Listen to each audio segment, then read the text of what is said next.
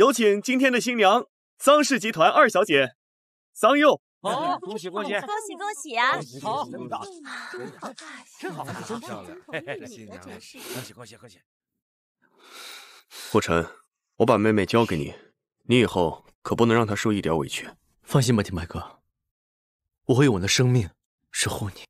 这个我亲自设计的戒指，叫满天星，你这辈子都别想脱下。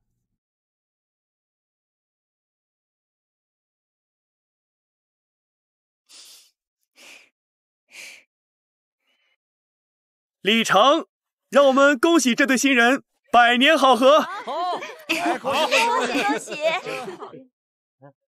新娘真漂亮。那我就先回去了。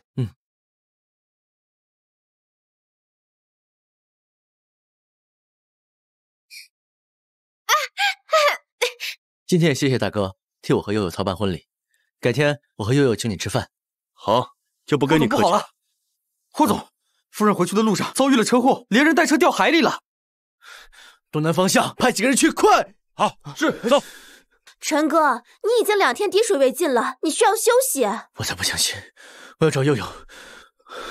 陈哥，救护车，快，现在救护车！姑娘，醒醒，姑娘！桑佑，陈哥，你醒了。桑佑呢？桑佑找到了吗？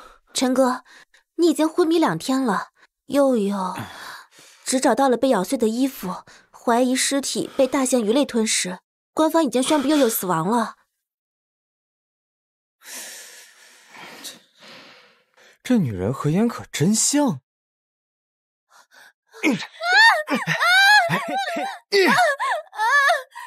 我让你跑！大哥别打了，我错了，我愿意嫁给你。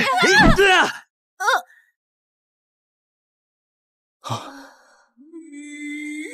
是呀，她比颜可漂亮，气质也更好。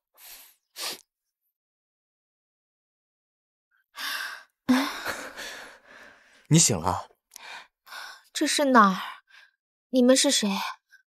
我又是谁啊？你什么都不记得了？太好了，颜可被我打死了，正发愁怎么掩盖，这女人就送上门了。这里是青山村，你是我订了婚的媳妇。哎，像，真的像，躺着像，醒了之后更像。除了脸，其他都不像。这姑娘啊，就像电视剧里面的富家千金似的，土里土气的颜可半点都比不上人家。我这次可是撞了大运了。我刚把颜可打死，正愁没法给村里人交代。这倒好，来了个跟他这么像的，而且还什么都不记得，我只好顺水推舟。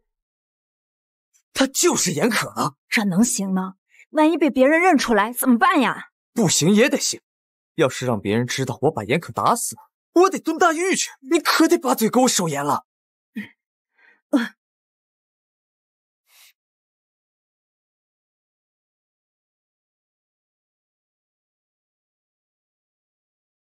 陈哥，我们回去吧。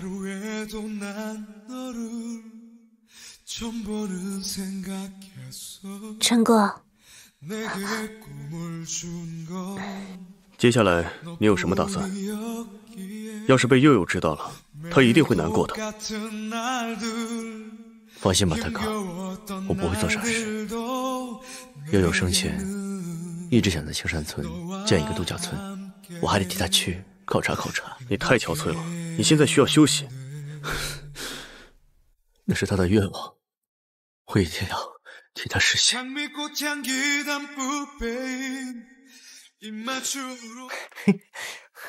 来，快试试，看合不合身。给我的啊，谢谢。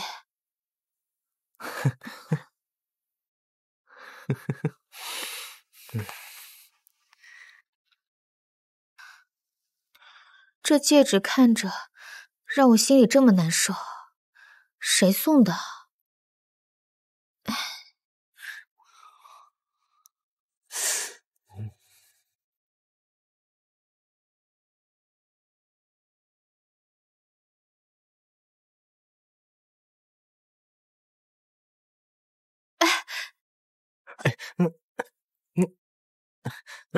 你要干什么？你是我马上过门的媳妇，你说我想干什么？快把门打开！可我对你一点印象都没有。你那是摔坏了脑袋。哎，你看，你身份证还在我这儿呢。你要不是我媳妇儿，怎么会给我身份证呢？对吧？这上面的照片是和我长得一样，但为什么感觉这么陌生啊？快把门打开啊！等我们结了婚再说吧。妈的，老子迟早让你乖乖的给我生孩子。哼！儿子，你那么着急，可别把人家吓走了。他要是敢跑，我打断他的腿。以前就是因为严可不愿意嫁给你嘛，老把他往死里打。这次你再不能这样打了，万一打出个好歹来，上哪儿去再找媳妇儿去啊？难道我失忆就是因为被李三木打的，不能留在这儿？行了，这次你就把他给我看好了，等我强行让他怀上孕，他就不会跑了。哎，你想上哪儿去啊？哎，三木，快！霍总，把青山村改建成度假村是夫人一直以来的梦想，您这次能来帮夫人实现，想必夫人在天有灵，也会非常感激您的，您就别难过了。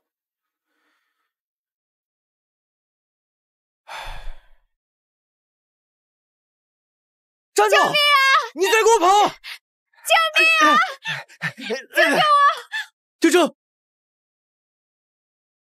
救命啊！救救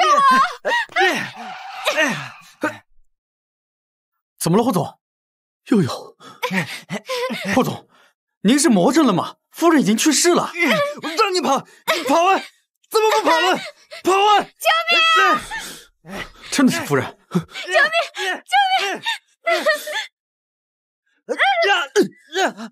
哎呀！你他妈谁呀？没事吧？有没有受伤？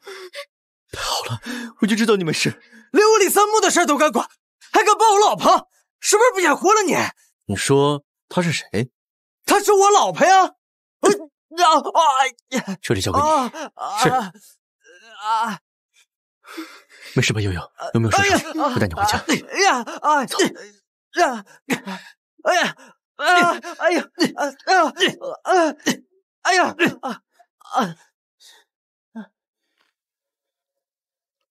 医生，情况怎么样？没什么大碍，就是头部受到了剧烈的撞击，估计会产生一些后遗症，具体情况还需要再观察。悠悠，你怎么样？有没有哪里不舒服？陈哥，听说你来医院了。悠悠，你没死？不好意思，你们认错人了，我不是桑佑。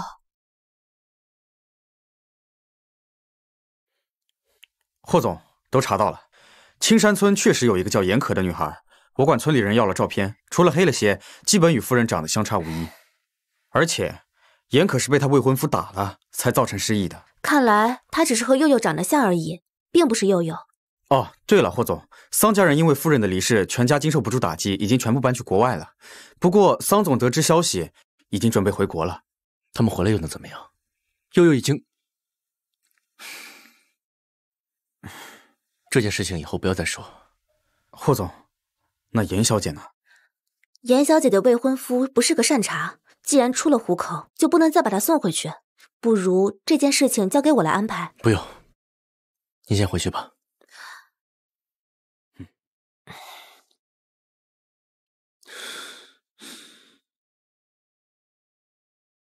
怎么能长得这么像？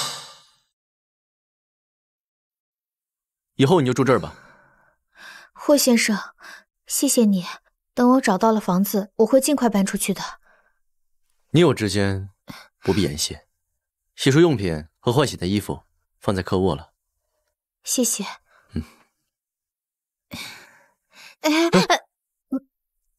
对不起啊。怎么还是这样冒冒失失的？霍先生，我刚才不是故意的。严小姐知道我为什么帮你吗？我知道，因为我和霍先生的亡妻很像。既然知道，以后就不要离我这么近。还有，佑佑的东西不要随便碰。霍先生，你还没告诉我客户在哪儿呢？算了，毕竟人家帮了我，该感恩的，不生气。啊，不知道为什么，总感觉睡在这里特别的安稳。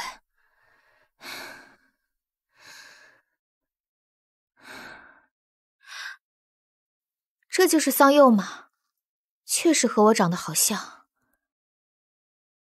再像你也不是我们家夫人，这里的一切都是我夫人的，可跟你一点关系没有。我想您是误会了。千万别仗着自己和夫人长得同一张脸，就妄想飞上枝头变凤凰。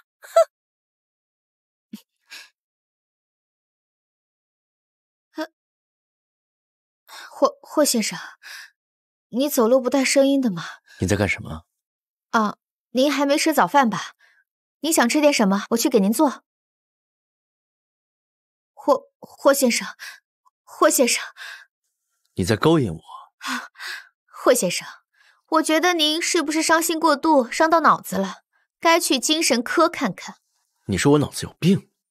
那哪能啊？我是担心您伤心过度，长此以往会产生幻觉，这样对您身体不好。你是在学佑佑吗？不过可惜，不管你再怎么学，都学不到佑佑的半分神态。以后不要在我面前学。早点休息吧。我怎么学桑佑啊？我都不认识。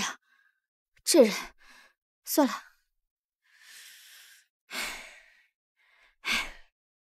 工作也找不到，没钱，连最便宜的房子也租不了，村里肯定是不能回了。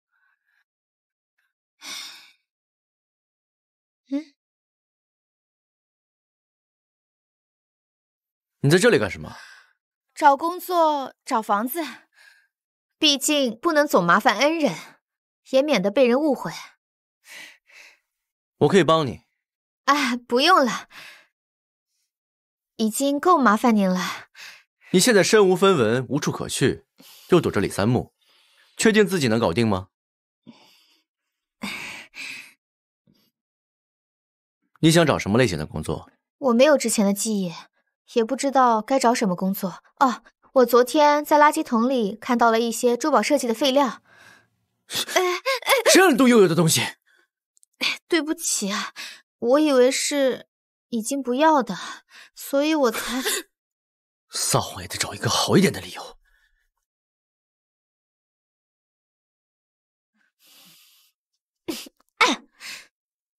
霍先生，你帮了我，我很感激，但这不是你随便动手的理由。怎么办？没长眼啊？赔钱吧！是你自己不看路才摔的，怎么还倒打一耙？你反正不管谁的错，都不是你随便动手的理由。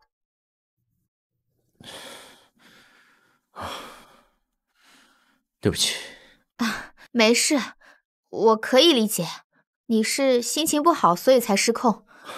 对了，桑小姐是珠宝设计师吗？我对这一块也比较感兴趣。S 集团是霍氏集团旗下的分公司，也是我准备送给佑佑的礼物。佑佑是设计界的翘楚 ，S 集团的设计部找我缺人，你可以去当实习生，学习这方面的知识。那你想让我做什么？当佑佑的替身，留在我身边。霍先生，你让我当你老婆的替身，对我和你老婆都不太尊重吧？只是因为你这张脸，我对你本人一点兴趣都没有。你可以拒绝，机会只有一次。我现在除了身份证在身上，没钱，没工作，也没地方住，回去只会落入李三木的手中。好的，我答应你的事。记住，认清你自己的身份，你永远只能是佑佑的替身。好的呢。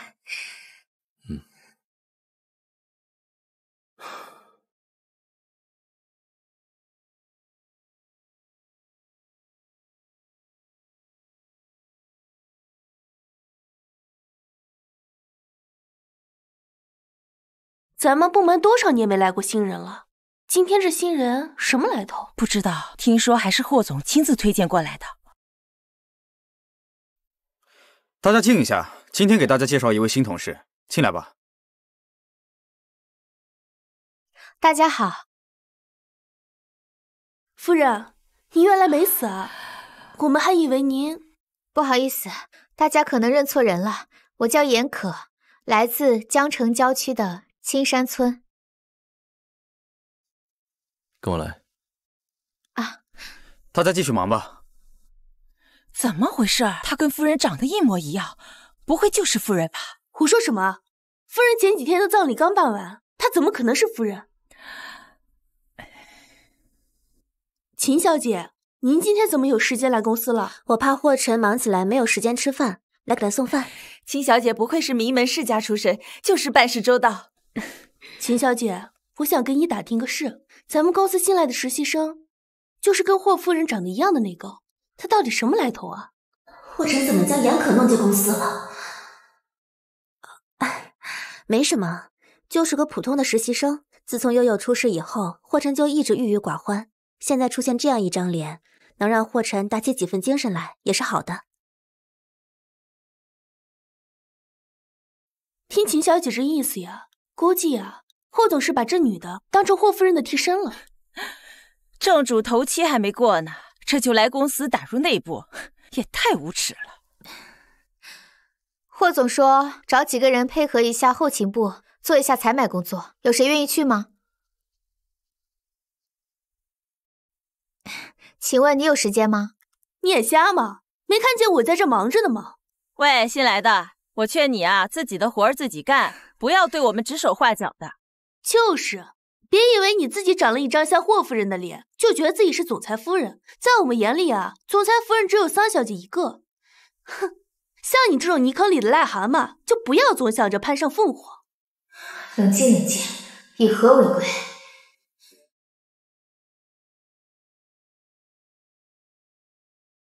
陈哥，我给你做了你爱吃的菜，你尝尝。陈哥，今年的星光拍卖会就要到了，往年你都是和悠悠一起去的，那今年你想邀请谁做你的女伴？霍总，这有份文件需要你签下字。今天晚上有一个星光拍卖会，邀请函在楼下，你去帮我拿一下。霍总，我虽然是个实习生，但这种跑腿的事……你的意思是让你的老板帮你去拿？我这就去拿。陈哥，你把他留在身边，是想让他代替桑佑吗？没有人可以代替桑佑，以后不要说这种话。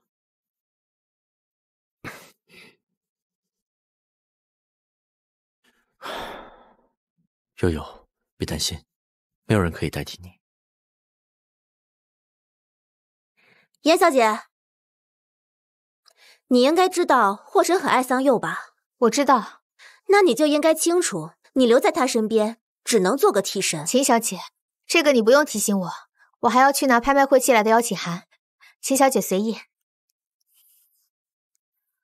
连桑佑的说话方式都模仿得这么像，还敢说没有别的心思？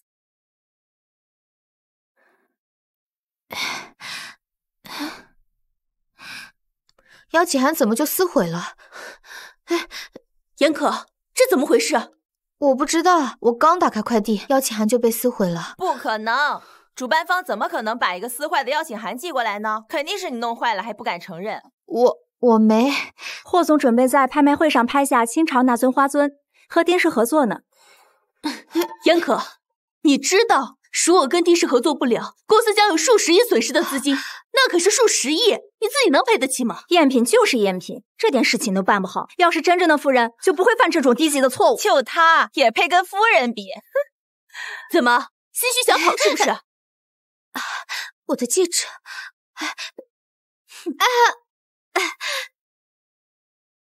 你们在干？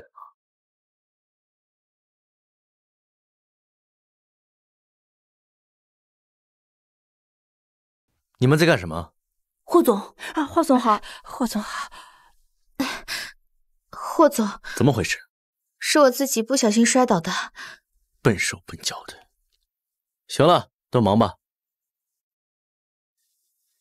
我宣布个事儿，最近大家都辛苦了，霍总也看在眼里，所以给大家准备了星光拍卖会的门票，有想去的，找我去拿。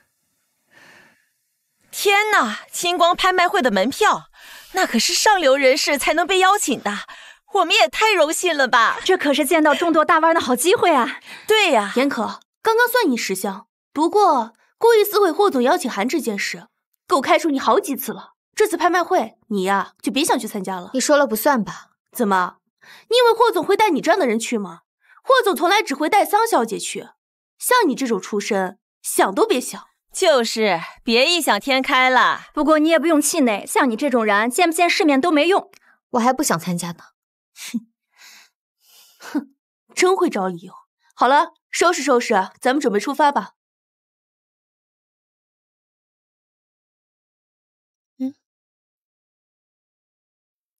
上车。您不是要去参加拍卖会吗？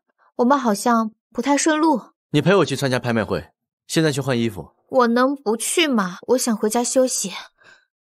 你只是一个替身，没有拒绝的权利。别让我说第二遍。好的，霍总。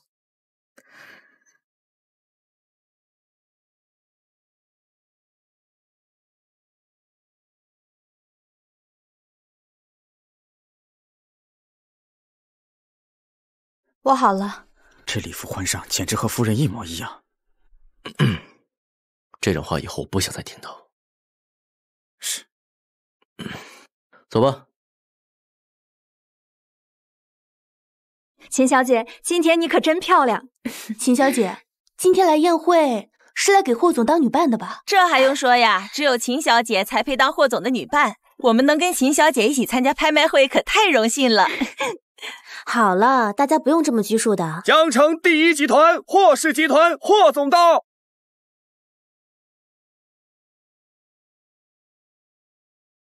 哇，好帅呀！怎么回事？严哥怎么会跟霍总一起来啊？他不是说桑小姐已经……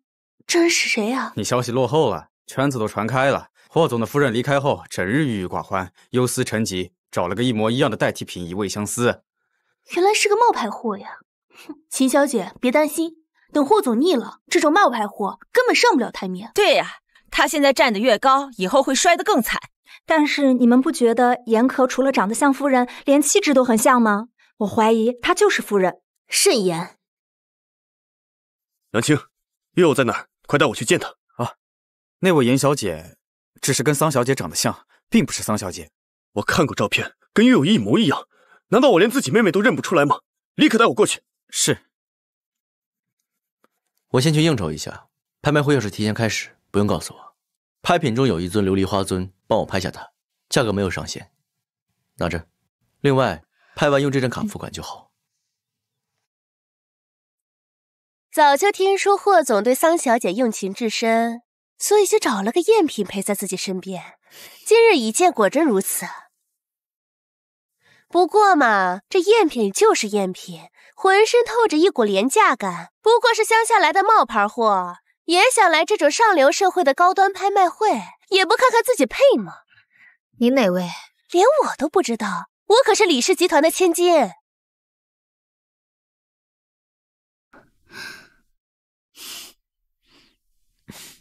李小姐，严可只是霍氏的一名实习生，何必和他过不去呢？我这个人眼里啊，就是容不下脏东西。看见这种心术不正的人，就是想骂上一骂。不过是一个赝品，就想借着这张脸攀上霍家这根高枝，哼，真是不自量力。秦小姐，听说你跟霍总关系不错，我还以为啊，下一个总裁夫人就算是你，也不会是那个冒牌货。李小姐说笑了，拍卖会要开始了，我们先进去吧。转眼我们的星光拍卖会已经进行了一半时间，下面由我进行介绍下一件拍品——雍正年间的琉璃花尊。这件不错，琉璃花尊起拍价1500万，请竞拍。1600万。你上哪来的钱？真以为自己是总裁夫人了？还有比1600万高的吗？继续。等等，我怀疑严可根本就没有钱，他就是过来骗拍品的。拍卖之前都需要验资吧？他验资了吗？那验吧。金卡，这不是霍夫人的专属卡吗？怎么会在你这儿？这卡不会是你从霍晨那儿偷来的吧？我说怎么在这儿有底气充大款？原来是把钱给偷到手了。这赝品就是赝品，成不了大气候。我倒要看看你是不是还偷了别的东西。来人，把他衣服给扒了！哎，你们干什么？这卡是霍晨给我的。怎么可能是他给你的？这卡是霍夫人的。是我送的卡。怎么？我往外送一张卡，需要你的同意吗？霍总，众所周知，这张卡是当时送给霍夫人的，现在你又把它给了别人，你这样做对得起霍夫人吗？关你什么事？霍总，我跟桑小姐关系还算不错，现在她尸骨未寒，你就这样对她？我现在说句公道话，还说错了。陈哥，李小姐也没有恶意，只是我们都知道你爱妻如命，怕有些人仗着自己的长相把你给骗了。你说的没错，他就是个居心叵测的大骗子。怎么又是你？上次给你的教训还不够吗？霍总，我今天来就是为了告诉您真相的，他就是个骗子。哎呀，三木，没想到那个女人竟然是总裁夫人，这下完了，咱们得罪了这样的大人物，他们再来找我们麻烦怎么办呀？哎，得罪了大人物事小，要是让别人知道真正的严可已经死了，那才是大事，我这辈子可就毁了。妈，咱们绝对不能承认他是别人，只要是没有恢复记忆，他就只能是严可。哎呀，轻点。为什么说他是骗子？因为今天这一切都是他设的一个骗局。他知道霍总夫人死了，仗着自己跟霍总夫人长得很像，所以就设了这么一个大局，想坐上霍总夫人的位置。这都是你设计的？霍总，是他污蔑我，我没有。你这孩子，霍总这样的大人物，可不是我们能欺骗的。你就赶紧说真话吧，霍总说不定大发慈悲能放过你一马呢。不就是你跟我商量好的吗？让我假装打你，然后让霍总看见，把你救回去。你不就是想用这种效果勾引霍总对你的怜爱吗？你们胡说些什么？既然你们当初商量好了，你为什么突然反水？哎，本来是说好了，他坐上霍总夫人的位置，就把我跟我妈接到城里，也享享荣华富贵。可没想到，不仅害我被霍总打了一顿，还想跟我撇清关系，一脚把我踹了。你觉得我愿意答应吗？那没办法，既然这样，大家就鱼死网破了，谁怕谁啊？他说的是真的吗？当然不是，霍总，我没有做过他说过的事，请您相信我。原来这就是早有预谋啊，真是狼子野心，其心可诛。陈哥，世上哪有这么巧的事，还偏偏让你给遇见了。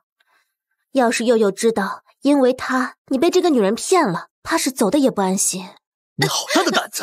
哎呀，霍总，你放开我，我没有骗你。你竟然利用我对悠悠的爱欺骗我，你怎么敢？霍总，我没有，放开，放开我妹妹！霍晨，你是不是疯了？悠悠，你没事吧？真的是你，真是太好了。她不是桑小姐，她就是乡下来的骗子。怎么？我自己的妹妹，我还会不认识吗？天白哥，你认错人了，她不是桑悠。霍晨，怎么你连悠悠都认不出来了吗？桑总，你可能认错人了，她是我老婆，她叫严可。是吗？你们觉得我当哥哥的会连自己妹妹都眼瞎到认不出来吗？桑总，你真的认错人了，你千万不要被她骗了呀。是吗？那她是什么时候跟你密谋的？你们为了设计霍晨又做了哪些准备？时间有点久了，我有点记不清了。据我所知，我妹妹从青山村出来之后，就再也没有离开过江城。她是怎么跟你联络的？又是怎么跟你说她要一脚踹开你？打电话。通话记录呢？我为了保密给删掉了。不说是吧？还是根本就没有这回事？来人，把他们给我抓到治安署，按寻衅滋事、造谣诽谤处理。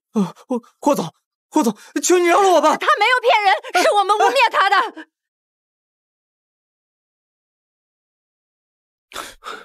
其他的事回家再说，先把这里处理了。哥哥带你回家。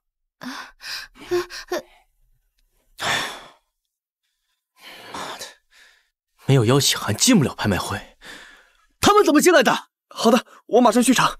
不用了，陈哥，是我听他们说是严可的亲戚找他有急事，就让人把人放进来了。这件事情都怨我，是我让严小姐受了委屈。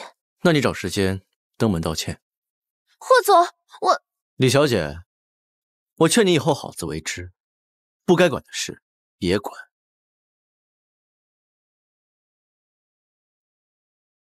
等一下，霍总，你还有什么事吗？你干什么？刚才的事情是我误会你了。霍总，麻烦您下次学聪明一点，好歹是一个家族的掌权人，不要别人说什么你就信什么。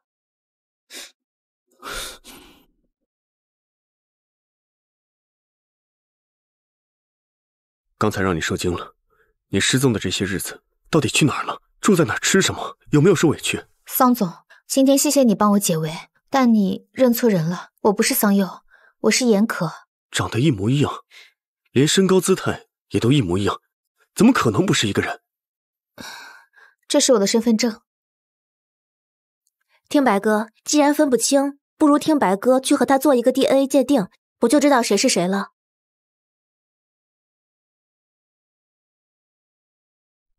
桑总和严小姐的 DNA 检测报告出来了。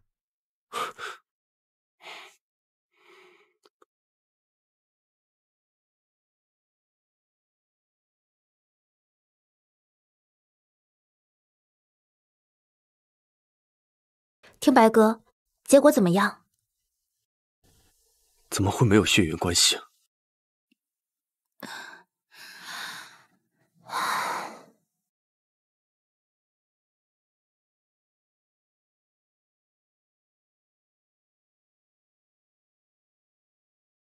没有血缘关系，那就是我们认错了。桑总，不过今天还是要谢谢你替我解围。没事，虽然你不是我妹妹，但是如果今天换成佑佑，她也会跟我做一样的选择。既然事情都已经弄清楚了，那就先走了。霍晨，佑佑已经走了，希望你可以早日放下执念。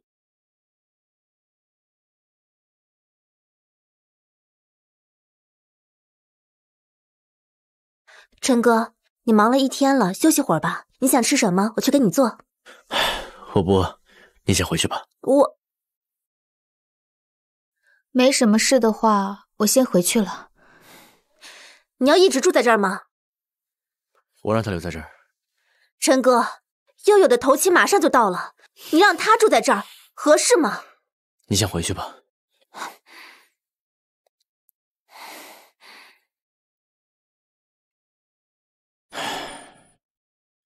都已经头七了吗？为什么你离开我这么久？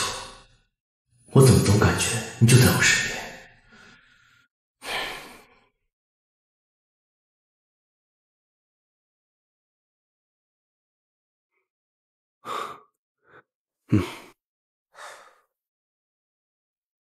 小静，接下来你有什么打算？我姐姐都不在了，我也不想留在这里，订了明天出国的飞机。小静，现在霍晨身边有一个和佑佑长得很像的人，你知道吗？哼，再像能怎么样，也比不上我姐姐的1/1000。哼。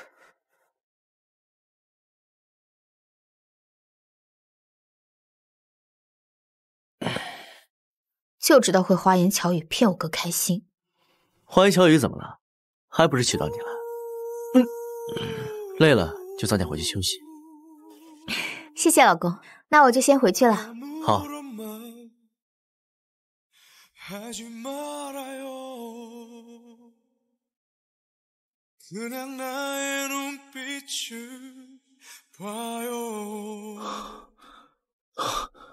悠悠，是你吗？你终于……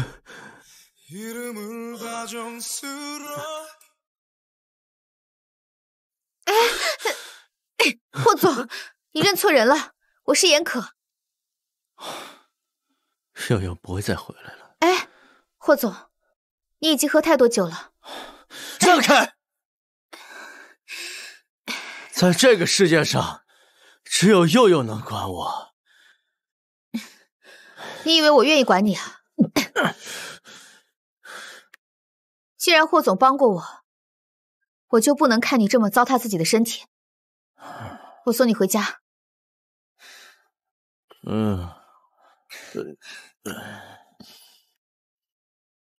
小静，你姐姐头七刚过，你真的要这么早出国吗？在国内待着也没什么意思。哎，那不是霍晨吗？他怎么跟一个女人在一起？我姐才刚走7天啊！你个王八蛋！王八蛋！我姐姐尸骨未寒，你竟然敢和别人喝酒，还喝到这么醉，你对得起我姐姐吗？小静，你让开，我倒要看看是哪个狐狸精敢勾。姐姐，是你吗？姐姐，你认错人了。怎么可能？小静，这位小姐就是我和你说的那位和佑佑很像的人。原来只是长得像，哪里像了？你连我姐一根头发丝都比不上。都这么晚了，你为什么会和霍晨在一起？啊，他喝多了，我来送他。你算什么东西？你也配？你知不知道他是我姐姐的老公？知道啊。那既然你这么介意的话，我就把这个艰巨的任务交给你们了。加油！喂，这世上除了我姐，没人敢动我的头。起来，来。这两人不是担心霍晨，怎么丢家门口就不管了？真重。你让开！别以为你长得跟佑佑一样就可以取代佑佑，没有任何人可以取代佑佑。不用你提醒，我知道我不是。等我赚够了钱，还了你帮我的恩情，我就走得远远的，不用在这膈应你了。哼。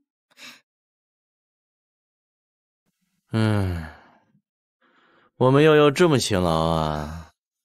霍总，我劝您清醒一点，否则什么？否则我就亲自动手，让你清醒一点。严可，你敢打我？认错人不该打吗？行了，吃饭吧。麻烦霍总把这2盘菜端到桌子上去。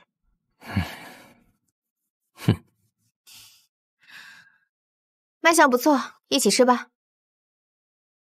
你给我做饭是在刻意讨好我吧？霍总，自恋是病，得治。昨天晚上是你送我回来的？对啊，收到消息以后，我特意去酒吧接的您。您能不能？不能。不管你在想什么，你只是一个替身，永远都比不上佑佑。所以无论你多特意的照顾我，我都不可能分一丝的爱给你。霍总，您误会了，我是想说，您能把昨晚打车的费用给我报销掉吗？打车报销？我昨天晚上特意打车去接的您，你总要报销的吧？转账还是现金？走过去了，见钱眼开。霍总大气，那我就不打扰你了，我先去上班。霍总，为了防止你觉得我给你做菜是有所图，所以这2盘菜我就不孝敬你了。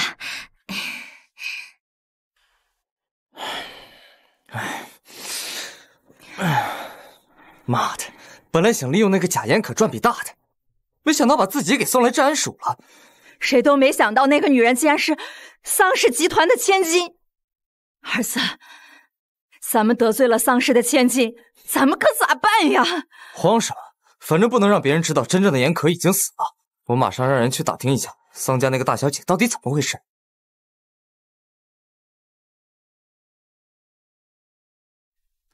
严可啊，不对，总裁夫人，以前都是我们的不是，您千万不要放在心上。不好意思，你们认错人了，我不是桑柚。哪能啊？上一次拍卖会，霍总已经替您证实身份了。您说您过来公司考察就考察嘛，何必换个身份呀？严可不是总裁夫人。秦小姐，您怎么来了？听说严可还在霍氏上班，我怕昨天的事情对她产生什么困扰，所以今天来澄清一下。我和霍晨还有桑总回去又求证了，发现严可确实不是桑柚，我们都认错人了。那怎么？是桑总认错了。好了，这件事情就到此为止，你们不要再为难他了。他和你们都不一样，没有很好的学历，能进霍氏上班很不容易，大家都包容一下吧。哼，我就说她怎么可能是总裁夫人？如果她真的是啊，霍总怎么可能舍得让她跟我们一起工作呀？赝品啊，就是赝品。哎，严可，霍氏可是对学历要求很高的，你又没有学历，怎么进来的呀？还能是靠什么呀？当然是靠人家和总裁夫人长得一样的脸呗。要我说呀，赝品就是赝品，长得一样又能怎么样啊？还是给人打工的劳碌命，就不像人家的那种富贵命。这些文件明天核对完交给我。这么多，明天都要？不然呢？你要是核对不完的话，就趁早给我走。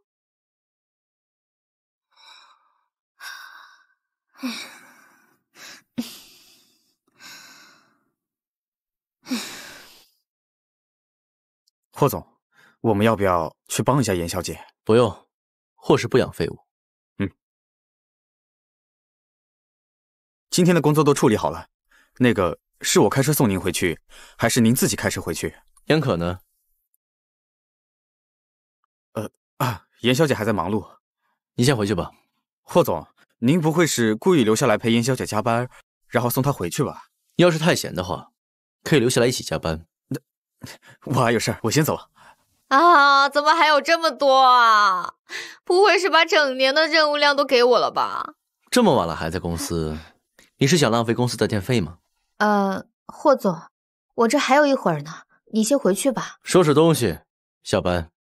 霍总，我这儿还有点工作没有做完，要不你先回去吧。工作也不是一天就能做完的，你是想忙到猝死，然后让我负责吗？收拾东西，回家。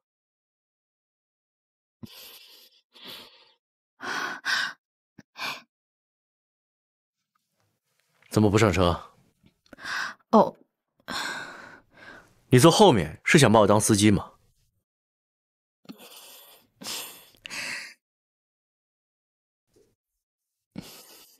安全带。哦。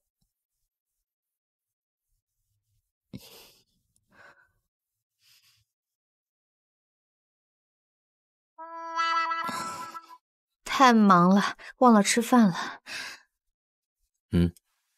给我的吗？这里还有其他人吗？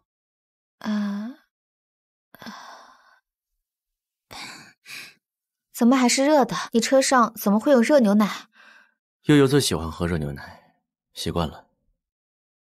哦，好羡慕桑小姐，有这么爱她的人，只可惜红颜薄命。想吃什么给刘阿姨说。不用了，我还有工作没做完呢，我继续回去工作。我不是跟你说了吗？工作不是一天就能做完的。怎么，想故意在我面前表现，好让我给你升职加薪？如果霍总您有良心的话，我是不介意的。你的意思是，我不给你升职加薪，反倒是没有良心了？我可没这么说，我先回房。嘴倒是挺硬。儿子，都打听清楚了，城里姓桑的和姓霍的大老板，他们都还没认出那个贾延可呢。现在他们都把那个贾延可当成青山村的丫头呢。太好了，我正愁没办法解释延可死了的事儿，这下可解决了，我的心头大患了。李三木，你给我出来！李三木。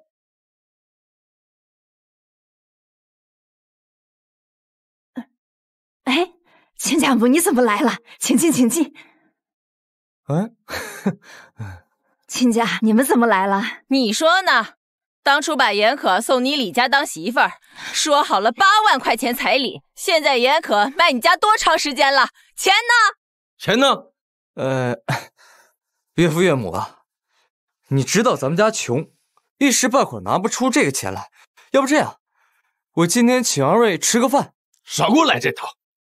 告诉你啊，今天我要是看不到钱，我们就得把闺女带回去。严可，严可，严可。严可，严可，严可去哪儿了？他不在家能去哪儿？我看是你们把他藏起来了吧？没有，他真不在家。闺女啊，哎呀，好了，我3天，再给我3天时间，我一定把这8万块钱给你们送家里去，行吗？这可是你说的啊！3天后，我要是见不到钱，我们就把严可带回去。走。儿子，你咋答应他们的？咱们去哪儿整那么多钱啊？咱们没有，那个贾严可还没有吗？严可，昨天让你核对的文件呢？不会没核对完吧？我就说，一个乡下来的村姑能有多大能耐呀？我也不想跟你废话了，识相的话，你赶紧交一份离职报告给霍总，咱们呢也算是好聚好散。不好意思，没能如你所愿。这么多，你全都对完了？你也觉得一晚上难以做到是吗？那你为什么要把这样的工作安排给我？我这叫做考验你的能力。你嚷什么呀？我资历可比你深多了，你一大早就敢跟我在这大呼小叫的，都在闹什么？杨特助，不是，你看严可一个新来的新人，一大早就跟我大呼小叫的。是吗？可我只听见你一个人在这里大呼小叫。霍总说了，公司最近严查作风问题，最近凭着资历趁机欺负新人，安排新人做繁重工作。要是让我发现谁这么干，一定严加处理。杨特助，你说的这是什么话呀？怎么可能这么缺德欺负新人呢？是不是？万盛集团主办的珠宝设计大赛就要开始了，霍总要求设计部所有人必须参加。要是我们霍氏的人能在这次比赛中取得奖项，霍总必有重赏，奖金最低30万起步。杨特助，你放心，我们设计部这次一定好好完成这项工作。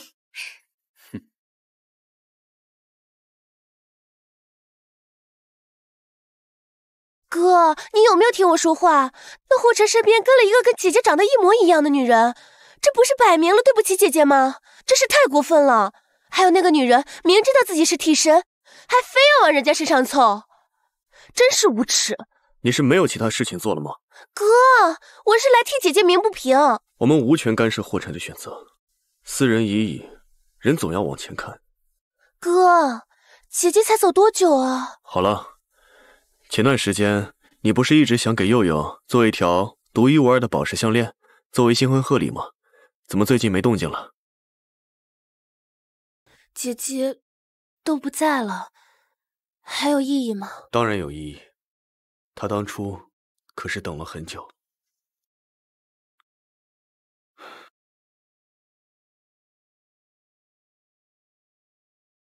去哪儿？我要去。我去那干嘛？告诉你啊！喂，那……怎么了？你一个总裁，领带歪了都不知道，就这样去上班？好了，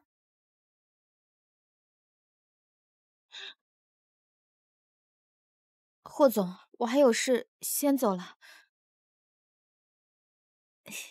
严可，你冷静。冷静一点，他都是有心上人的人，不可冲动。严可，怎么是你们？就不能是我们了？你一个人在城里吃香的喝辣的，把你老公跟婆婆都忘到九霄云外了吧？还有上次居然敢联合外人把我们送到詹署，我怕你是没被打够吧？上次的事情是你们自作自受，我们还没有结婚呢，什么公公婆婆？你爸妈早就把你卖给我们家了。结不结婚有什么区别吗？你怕是攀上霍氏的高枝，想把我们踢了吧？我攀上哪根高枝跟你没有关系，管好你自己一亩三分地得了。怎么，治安署的饭还没有吃够啊？竟敢这么跟我说话！我劝你考虑清楚再动手。这里可不是青山村，路边处处都是监控。你要是敢动我一下，可不是去治安署吃饭这么简单。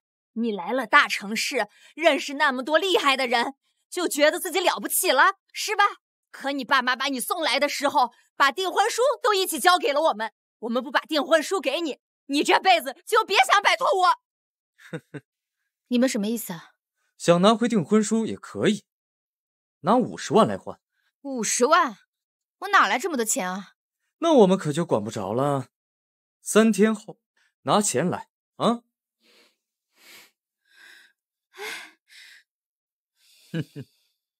儿子，咱们一口气要50万，是不是有点多了？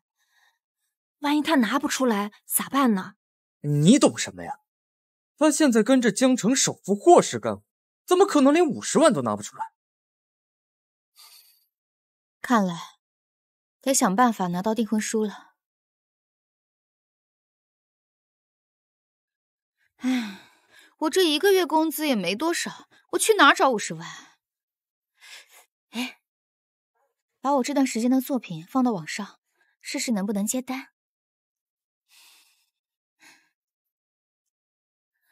唉，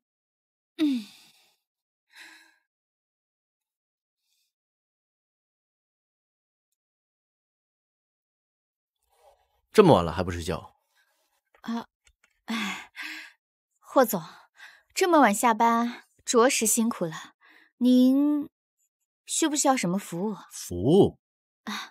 又在耍什么花招？装清高欲擒故纵，这就是你勾引我的手段？我想你误会了。不过我可以勉强接受一下。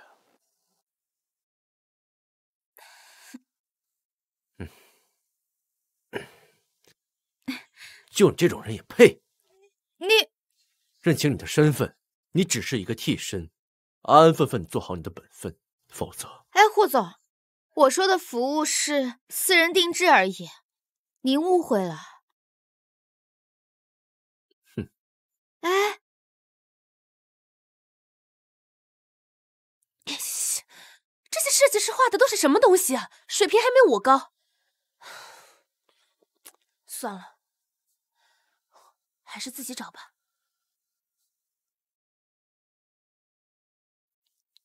哎，这个设计师的风格跟姐姐好像，就他了。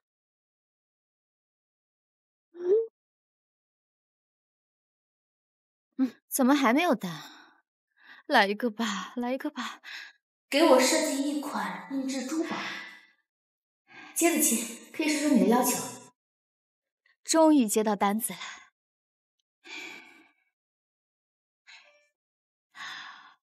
首付款这么快就到了，总算能解了燃眉之急。大半夜不睡觉干嘛呢？霍总，公司会干涉员工外出兼职吗？这得看这个员工的表现。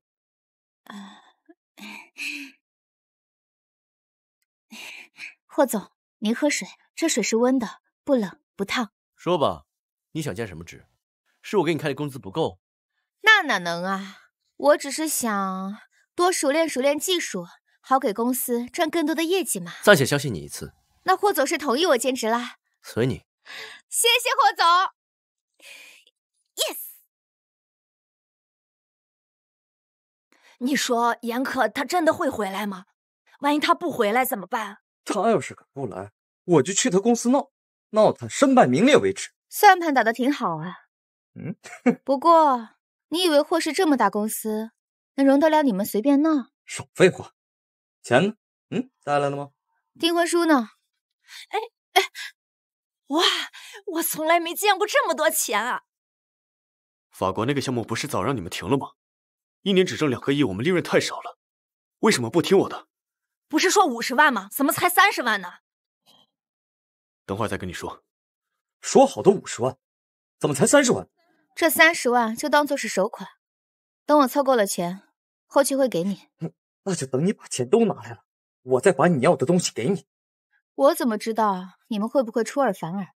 你可没有资格跟我谈条件。你最好说话算话。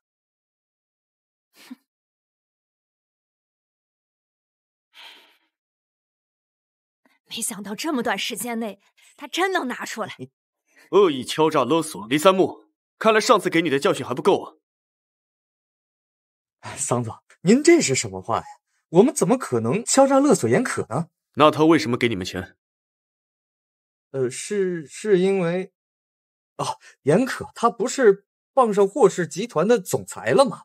他就想给我们一笔钱，跟我们一刀两断。真的？嗯，当真当真。严可这丫头啊，鬼得很。以前在村里就嫌我们穷，天天想攀高枝，现在终于攀上高枝了，当然想把我们踢开，以免让我们挡他的财路。严可竟是这种人。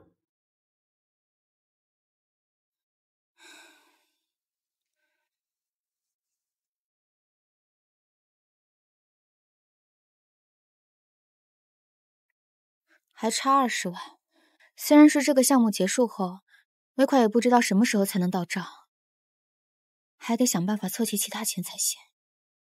万盛珠宝大赛的参赛人员表下来了，大家来领一下。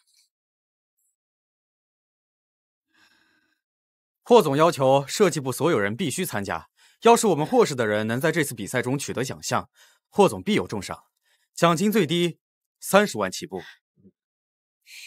办法来了。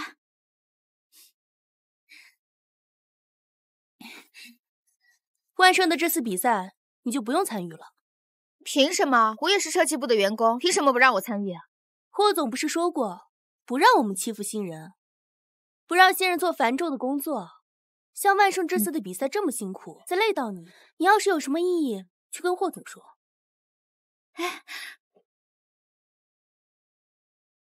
找我有事吗？就是想来陪陪你嘛。霍总，调查的怎么样了？还没有什么眉目，调查的结果都是显示夫人的车祸是意外。让人继续查，把出事路段的监控全部找人修复。是。陈哥，有没有我能帮上忙的地方？霍总，我有话要对你说。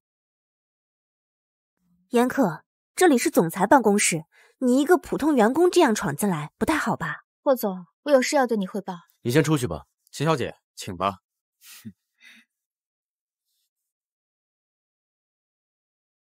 说吧。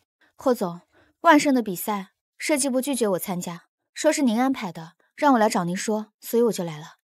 不管是不是我安排的，你只是一个没有什么经验的实习生。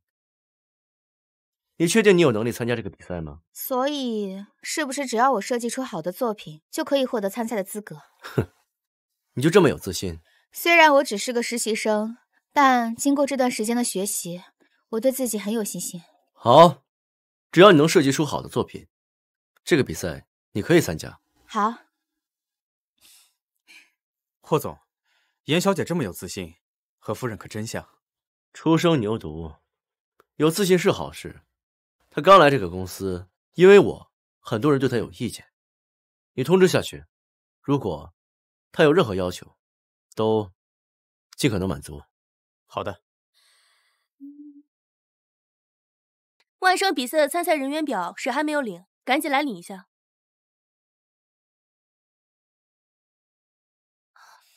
干什么，燕可？不是说了你不能参加吗？我已经去总裁办问过了，这个比赛能者为先，不管资历如何，只要有能力设计出作品，都可以参加。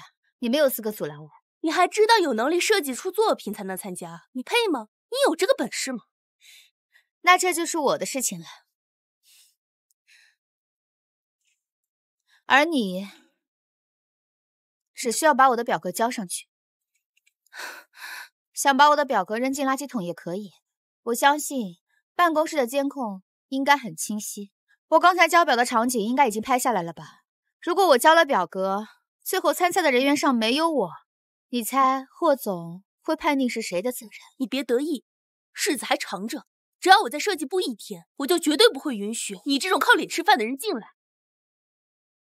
要不要容得下是你的气度，能不能让你容得下，是我的本事。唉，终于做好了。已经1天了，画出来了吗？要是还是画不出一份像样的设计稿，那万圣的比赛你照样参加不了。做好了。这么快？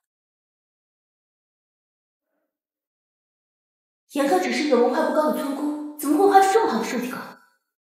你这设计的是什么东西？不是，你到底会不会设计？不是，你会不会欣赏设计稿？你还敢跟我顶嘴？我是你的前辈，更是这个设计部的主管，你还想不想混了？你干什么？干什么？这设计的太垃圾了！我再给你最后1天的时间，设计出一份。如果设计不出来，你这辈子爬也别想爬进万圣比赛大厅。哼！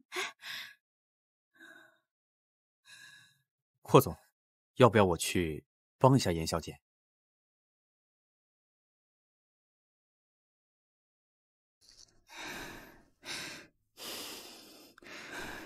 我偏要设计出最好的作品。他这一点性格倒是和佑佑挺像，没事，他自己可以解决。去人事部调一下这个设计主管的资料，万圣的比赛结束之后把他开了。公司不需要这种只会趋炎附势、仗着一点权力就欺负新人的员工。好的。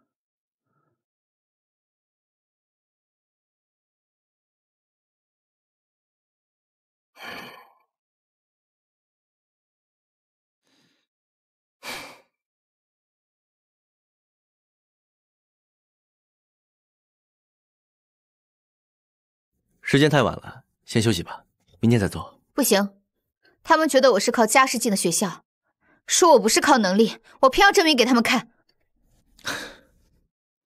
佑佑也是不服输的性子，如果佑佑还在，大概也会这么做吧。哎，霍总，您怎么还在这儿？以前到点下班就走的，怎么今天加班到凌晨了？啊，原来是为了陪严小姐。工作，霍总加班一定是为了工作。去买杯热牛奶，再弄一点好消化的夜宵，给他送过去。啊，好的。加班加到现在，累死了，好饿。加班到现在，当然会饿。杨特助，你怎么来了？快吃吧，热乎着呢。当然是来给你送饭了。哎，杨特助，你也太好了吧，这我该怎么感谢你啊？可别想的是我。这些啊，都是霍总安排的。霍总，行，快吃吧，一会儿忙完了去总裁办公室说一声，那还有人等着你。进。霍总，您还没下班啊？你忙完了？啊，那您现在下班吗？我太晚了，不太方便打车，您把我捎回去吧。走吧。我说走他就走，他不会真的等我吧？想什么呢？这么出神，路都不看。我在想，是不是什么？霍总，你干什么？你想多了，我要拿东西，你挡我路了。啊，我马上让开。严可，你刚才在想什么？你刚刚想问什么？我刚刚想问，您这么晚才下班，是不是特意在等我？你是员工，我是老板，你觉得老板会刻意等员工吗？哦。还有，以后不要再有这些不切实际的幻想。在这个世界上，除了佑佑，没有任何人值得我关注，包括你。霍总，谢谢你让杨特助送来的宵夜。哎，就知道是想多了，有这时间，还不如好好上班呢。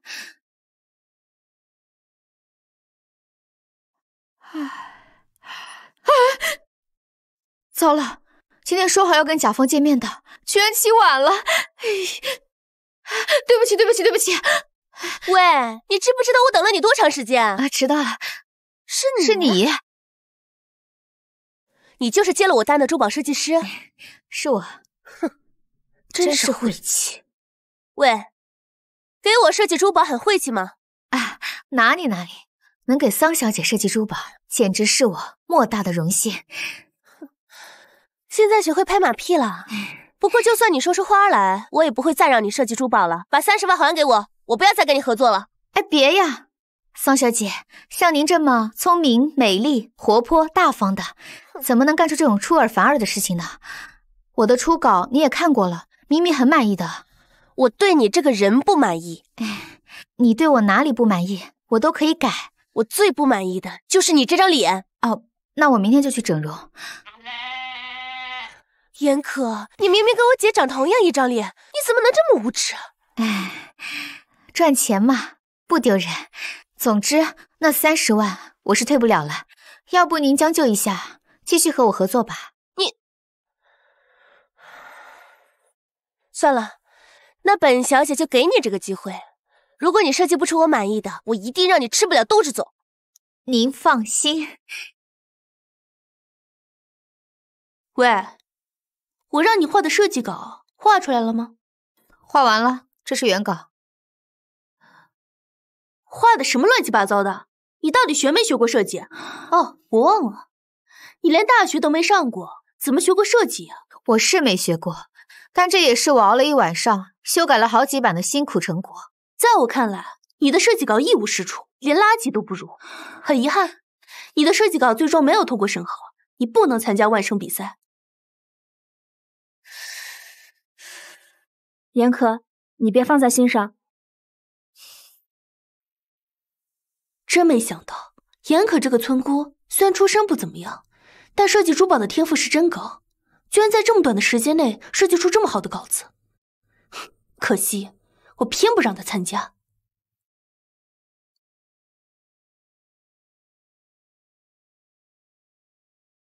秦小姐，秦小姐，这么好的稿子扔了岂不是可惜了吗？如果能变成自己的，一定能在设计大赛上获得名次吧。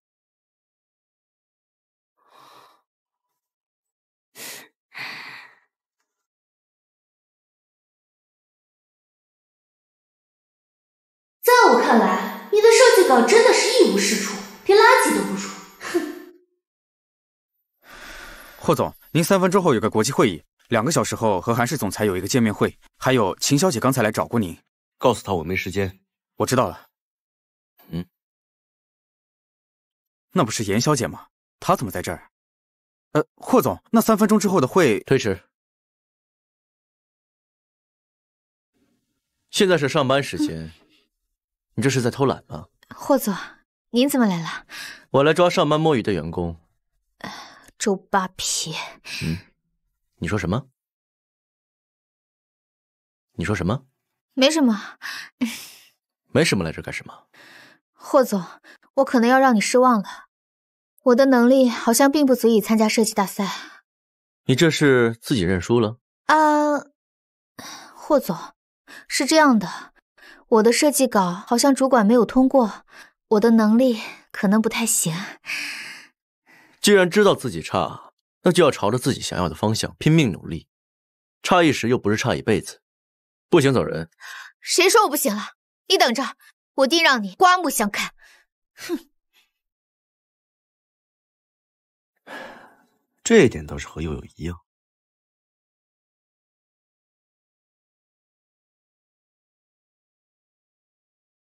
严可，万盛的珠宝设计大赛马上就要开始了，你不去准备干什么呢？在这儿，我的稿子没有被选上，你们先去吧。就知道你没有这能力。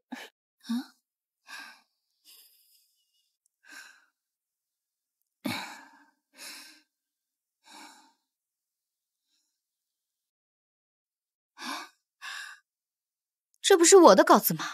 你在干什么？手脚干净点，别总弄别人的东西。今天有比赛，你知道吗？你给我安分点，别给我们设计部丢人。哎，还真是蹬鼻子上脸了。下面公布此次万盛珠宝设计的第1名，来自霍氏集团的白沁元选手。谢谢评委们对我的支持。这个白千元设计的作品真是不错，不仅延续了优良传统，而且又不失新意，明媚有锐气，和悠悠设计的风格很像。还有需要咨询白千元选手的问题吗？你是怎么想到这个点子的？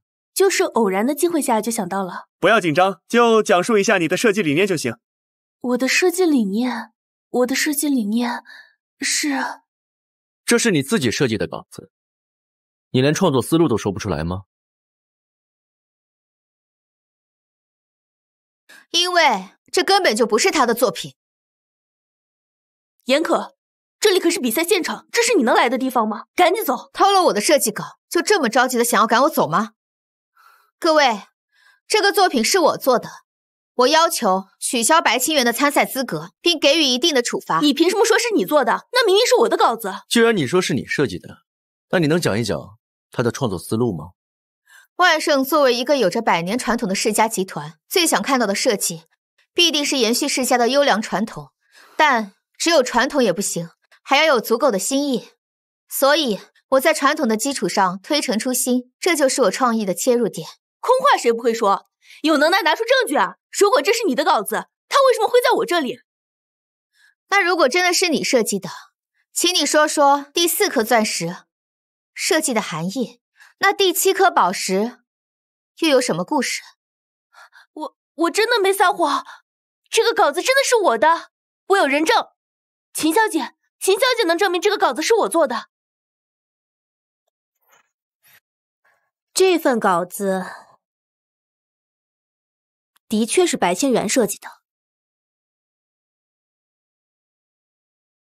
秦小姐，你确定吗？严小姐，你出身不好，我理解你对名利的渴望，但是不可以在这样重要的场合下夺走别人努力的结果。秦小姐，你可能不知道，这篇设计稿是有最初的手稿，你拿到的那份只是备份。你不说你给我的是原稿吗？大家都听到了吧？他自己都承认了，这是我的稿子。你竟然敢炸我！真是他才是设计的。行了，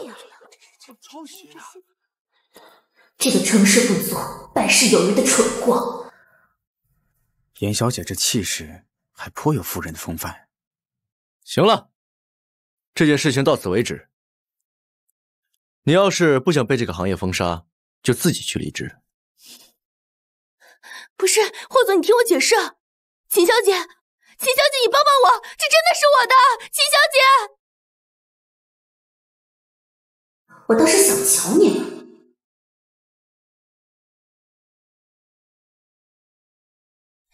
怎么样，霍总？我的设计稿可是拿了第1名，我也算勉强证明了自己的实力，我没给您丢人吧？勉强吧。什么叫勉强？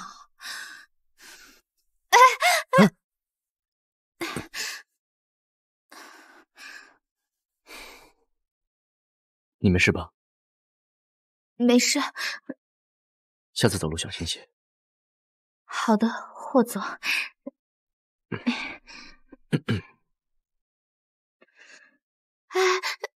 早点休息吧。霍总，我已经向您证明了自己的实力，你答应我的事。我答应你什么了？您说了，我在比赛中拿到了名次，您就可以给我……你想要什么？奖金啊！你一个替身要什么奖金？哎，霍总，您说了，只要我在比赛中拿到名次，您就给我30万的奖金。您不能说话不算数啊！你脑子里面除了钱就没有其他的了吗？有啊，还有饭。30万没有了啊？第1名奖金提升，可以拿到50万。真的？满天星，这是我给佑佑的婚戒。婚戒是随着佑佑一起消失的。告诉我，你在哪儿得到的？我不知道。你怎么可能不知道？可能是我捡的吧，在哪儿捡的我也忘了。你干什么？这是我给佑佑的婚戒，你想据为己有吗？没有，这也算是物归原主吧。我累了，先去休息。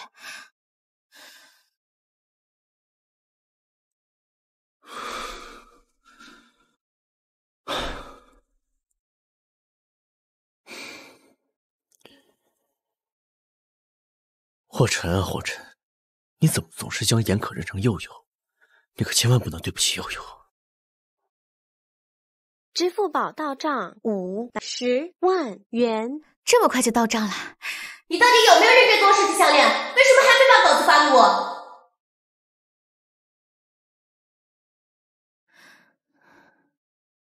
来了，这是最终完稿，请过目。这女人还真有点实力啊！这设计的项链不仅好看，而且还和姐姐的设计风格一脉相承。姐姐应该会喜欢的吧？怎么样，桑小姐，对我的作品还满意吧？勉勉强强吧。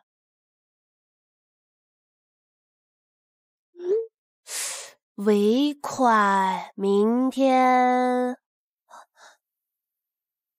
小静，你还没睡啊？怎么了，芊芊姐？找我有事吗？这个东西，我也不知道该不该给你看。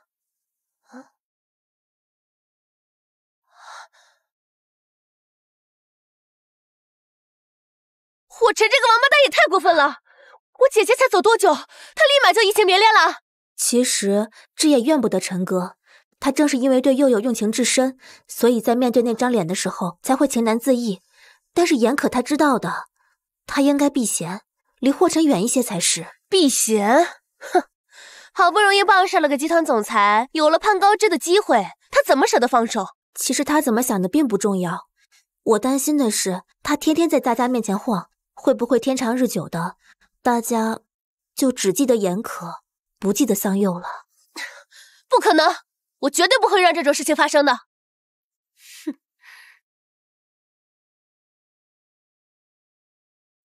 那不是桑氏集团三小姐吗？她怎么会在这儿？听说三小姐刁蛮任性，整个江城只有桑总和以前的桑二小姐能管得住她。可自从桑二小姐离世后，三小姐就很少来这里了。现在怎么会在霍氏？这里还有点不明白。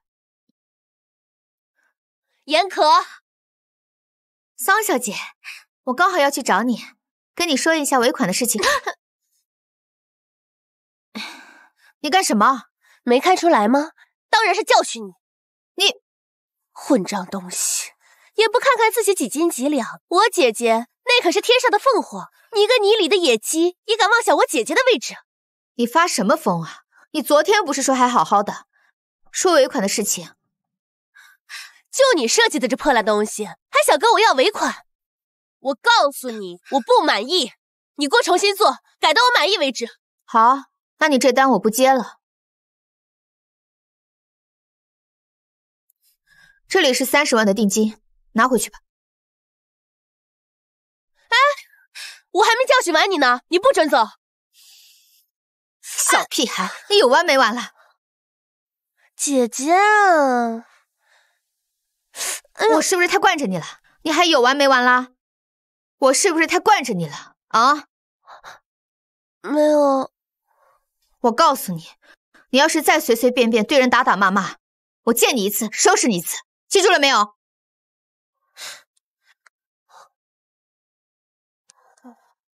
小静，你刚才怎么回事啊？怎么不反抗，反而还听上他的话了？对啊，她又不是我姐姐，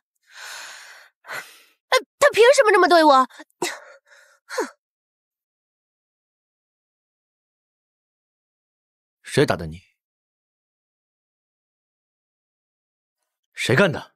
跟你没关系。你，霍总，刚刚桑静小姐和秦小姐来过。桑静用得上我？托霍总的福，要不是你非要让我留下来当替身，我也不会受这种窝囊气。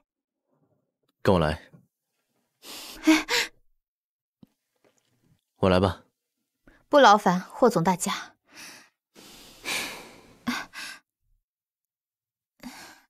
我替小静跟你道歉。她这个人从小就是跋扈的性格，这次让你受委屈，我保证以后不会发生这种情况。霍总，你……我知道你要说什么。我对你这么好，只是因为你这张脸而已。我劝你不要对我抱有任何幻想，我这辈子都不可能喜欢你。霍总，我觉得是你想多了。哦，公共场合咱们还是保持点距离比较好。霍总，您有白月光，不再恋慕凡尘。我不一样，我还想找对象呢。找对象？对啊。怎么不行啊？我只是一个替身，霍总。如果替身是一个工作的话，早晚都会退休的。等到那一天到来的话，我们分道扬镳。还是要开始自己新的生活。所以霍总，我怎么不能为自己新的生活做打算呢？这女人胆子越来越大了。霍总，您跟严小姐这怎么了？她刚刚说她要找对象。哎呦，霍总，严小姐不是夫人，人家跟你又没什么关系。况且人家正值青春妙龄，还不让人家找对象？不会说话就闭嘴。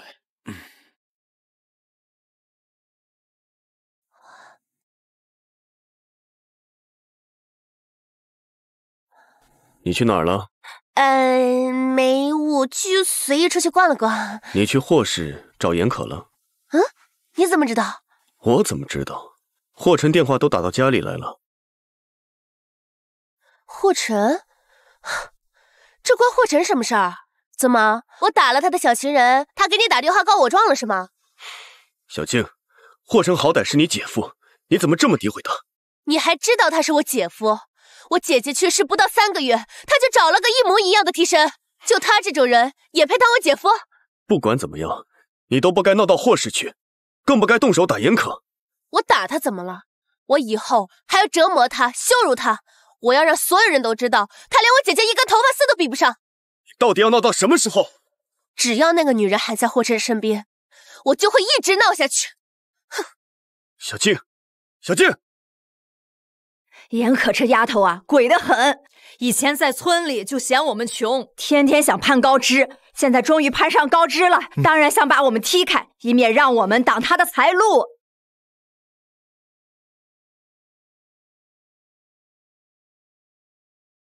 喂，严小姐，方便见一面吗？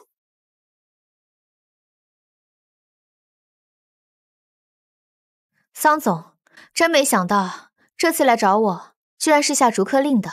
你不属于江城，你应该回到属于你的地方。霍晨让我留下的，你要让我走，应该是去找霍晨，怎么直接找上我了？霍晨他对悠悠用情至深，你跟悠悠长着同一张脸，所以他是不会让你离开的。桑总，霍晨对桑佑用情至深，所以他让我留，我就该留。您和令妹和桑小姐血浓于水，你们怕我抢了桑小姐的位置，所以你们让我走，我就该走。我们同在局中，凭什么游戏规则要由你们来决定？严小姐，这是其一。其二，你说江城不属于我，那我倒是想问问，江城属于谁？你吗？桑氏还是霍氏？没想到你倒是牙尖嘴利啊。我只是实事求是罢了。桑总，我从没觉得因为出身和家世就低人一等，同理，我的生活也不会任人摆布。你们想让我走，那就去找霍晨，他如果放我走，我保证不会纠缠。是吗？为了攀上霍晨这颗高枝，你宁可给李家母子一大笔钱，跟他们一刀两断。你告诉我，你真的不在意霍氏，不在意霍氏的荣华富贵吗？你看到我给李三木钱了，随你怎么想。这是被我戳中了吗？所以跑了。这种女人真的动机不纯，不能再让她留在霍晨身边了。严可，这么多天了，20万什么时候给我？今天。订婚书呢？订婚书在这儿呢。说好了，给我们50万，就把订婚书给你。我没有食言吧？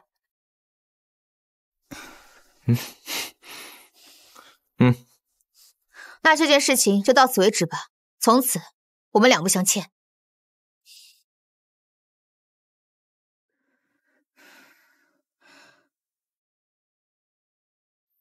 怎么又是你啊？你给他们钱，就为了拿回你的订婚书，还是想和他们一刀两断后攀上霍家？桑总，你见过李三木，你知道他是什么样的人。我只是想拿到订婚书之后，跟他们一刀两断，没有任何企图。信不信随你。等等，小心！你没事吧？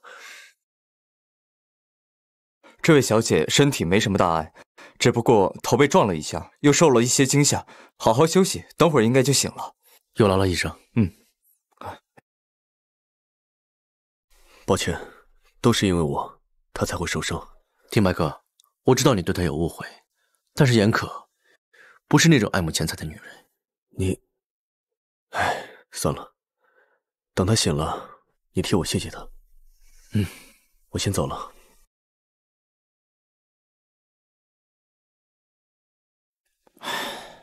真是个傻子。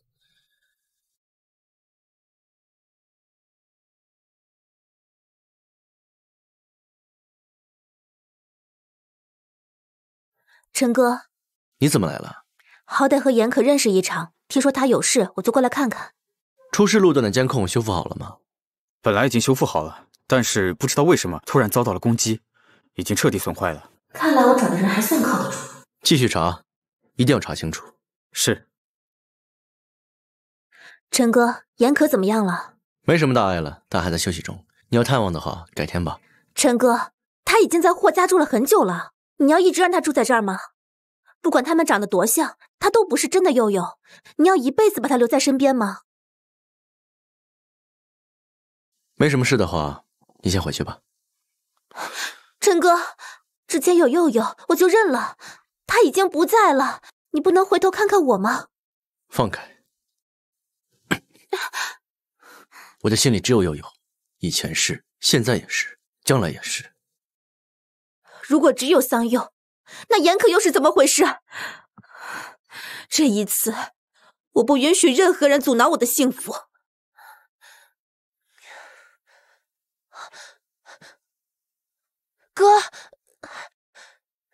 哥，你回来了，怎么样？我听说你今天被车撞了，你没事吧？我没事，关键时刻是严可推了我。前段时间我一直认为严可是贪慕虚荣的女人，今天还对她说了很多过分的话，但是在危急时刻她却愿意舍身护我。小静，你说我是不是错了？哥，你没错，你只是又被那个严可骗了。今日的事情全都是他一手策划的。什么？你知不知道，他得知他的真面目快要被你察觉，所以故意找个人来撞你。你怎么知道？来，你看这个，这是他跟那个司机暗中谋划的录音。不关我的事啊，都是那个叫严可的指使我去撞的脏尸总裁，还说只要这一票成了，他就有享受不尽的荣华富贵，还会分我一点的。这个女人心机真深沉，这样的人再也不能留在霍晨身边。醒了？我怎么在这儿？我怎么在家啊？不然你以为你在哪儿啊？阴曹地府吗？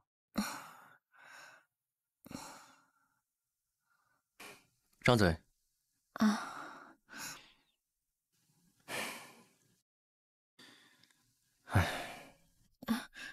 谢谢，我自己来吧。我想起来了，桑总没事吧？他没事，你还是管好你自己吧。你不会又把我认成别人吧？我没有。啊，等一下，我有事要跟你说。你跟我说做替身的工作，也没有说工作的时间。那这份工作我要做到什么时候才能结束？你想跑？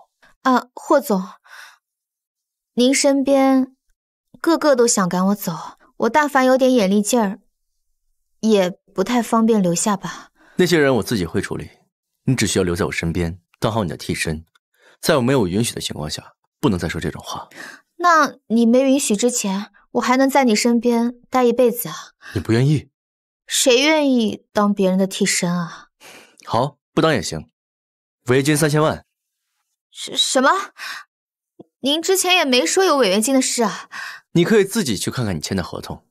你现在给我，现在就可以走。霍总，我非常愿意当别人的替身，真的愿意一直当着替身，一辈子，一直。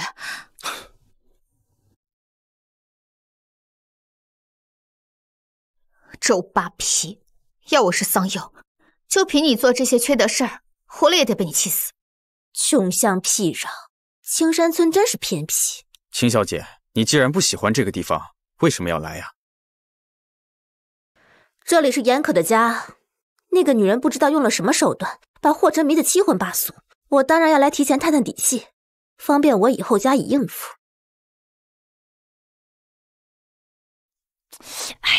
哎呀，儿子，你天天这样待在家可不行啊！你总得出去找点事干啊！哎呀，慌什么呀？这不是才找到那个严可拿了50万吗？除去给亲家母那8万，还剩42万，哎，够咱们花一阵子了。那这钱花完怎么办呢？你还不得出去找个工作挣钱，娶媳妇吗？花完了再找那个严可要呗，有那个袁大头在，你怕啥呀？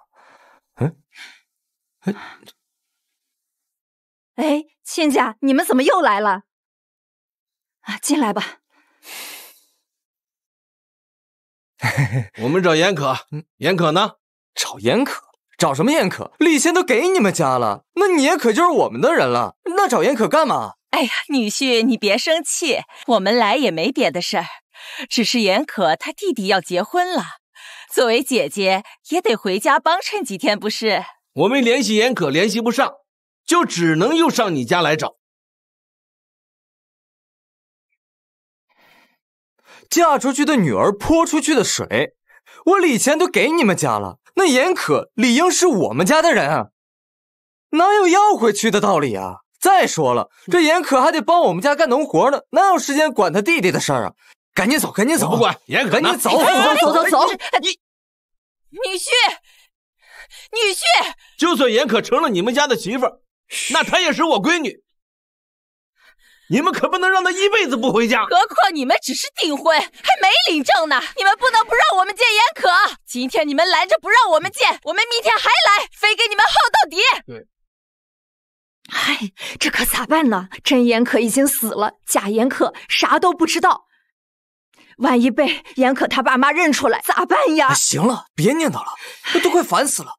早知道打死个严可这么麻烦，当初就不下死手。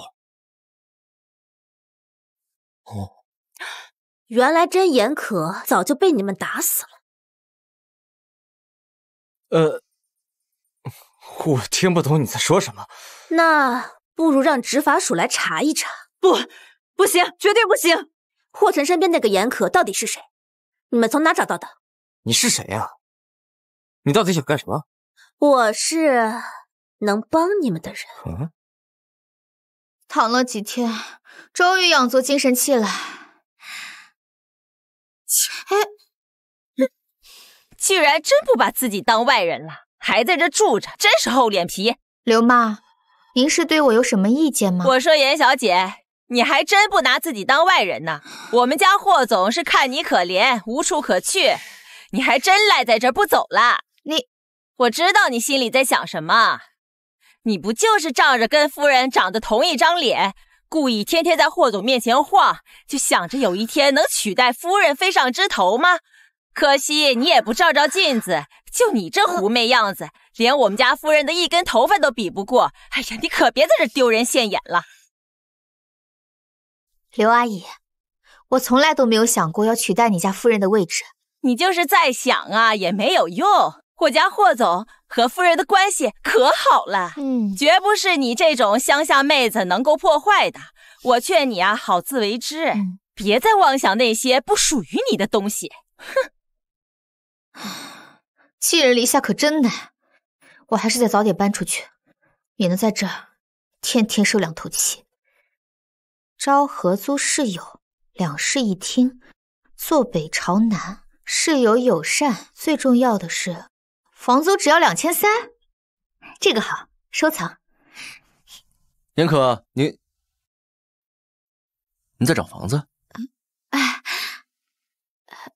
霍总，虽然说协议上是让我留下，我不想让你觉得我是在占你的便宜，还是搬出去比较好。你看这个就不错，虽然小了点，但价格还算合适。哎，你干什么？哎，霍总，我好不容易才找到的房子，你怎么把它删了呀？记住你现在的身份，你没有资格做任何决定。你怎么这么霸道？你第一天才知道吗？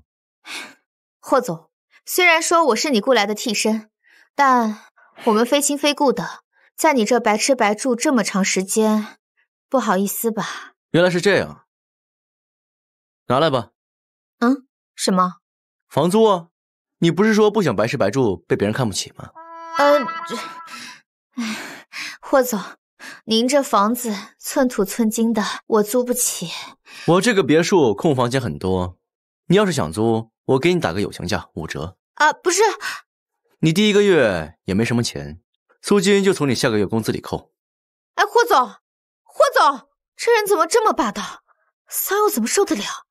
要是我，早一脚把他给踹了。你说什么？踹楼下的大门，怕冷空气进来冻着你不是？我警告你啊，你不要想着搬出去，否则我有的是手段让你在江城混不下去。这年头，老板没有几个有人性的。你去哪儿？当然是去上班了。您是老板，身价千亿，不努力也能有钱砸下来，当然不理解我们这种朝9晚5打工人的生活。哎呀，闺女，我可找着你了。你们是？哎呦，高了，白了，瘦了。闺女，你咋越长越好看了？你们是我父母？小可，你咋净说胡话，连爸妈都不认识了？怎么回事？你是谁啊？你咋跟我闺女住一起了？小可，你怎么跟个男人住在这儿？这要是传出去坏了名声，你可咋嫁人呢？他们是你父母？你来城里就算了，还住这么大的房子，这得花多少钱呢？也还好，有这钱给你弟弟用，非乱挥霍。就是，严可的钱为什么要给他弟弟？你是我们家小可的合租室友吧？你管的是不是有点太多了？这是我们家的事儿。就凭我是……您千万不能跟他说你是我的老板。他们看见我跟一个男人住在一起，就已经嘀咕半天了。要是知道我跟我老板住在一起，指不定说什么，到时候更说不清楚。过来。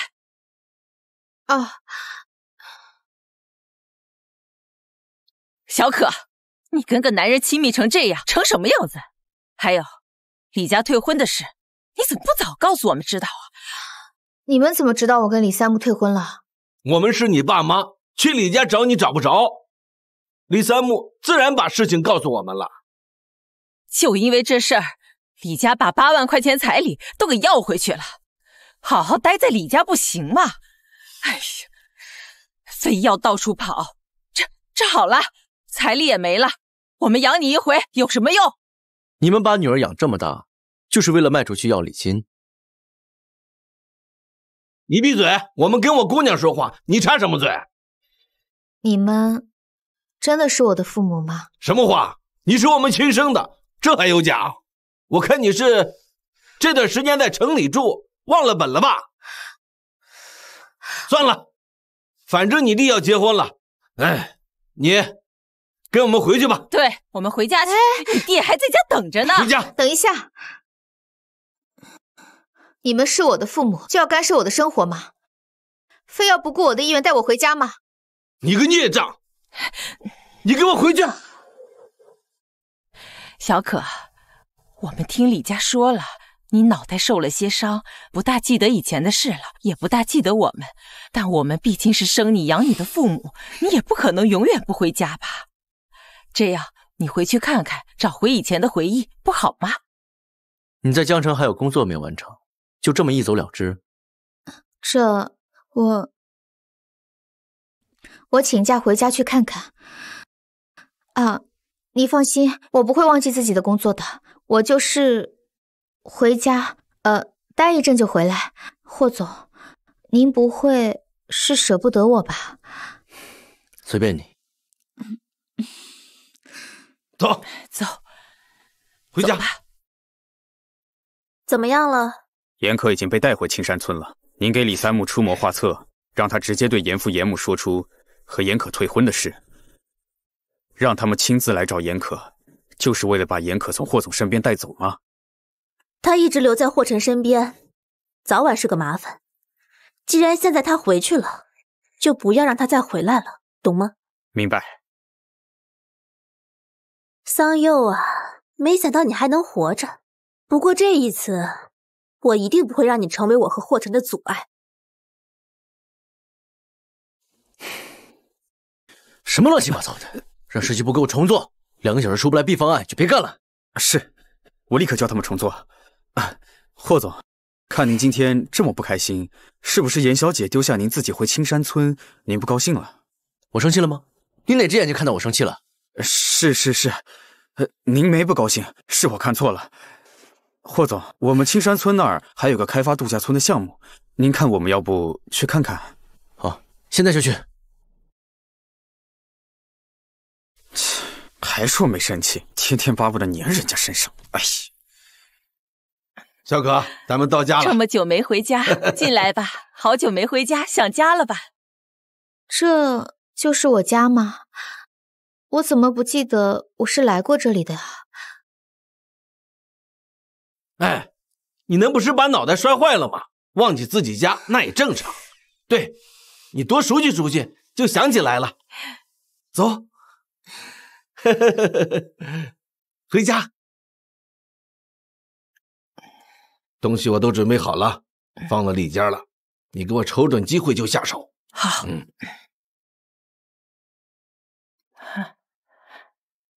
这不是和小可合租那小子吗？什么？哎，他怎么有钱开这么贵的车？霍晨，霍总，你怎么来这儿了？霍氏有个项目要建在青山村，霍总前来考察一下。霍总，您不会就是要在我们青山村建设度假村的大老板吧？正是我们霍总。霍总，哎呀，在江城的时候，我有眼不识泰山呐，没有认出来您。您啊，别见怪啊，在言语上是有些小冒犯，别见怪啊。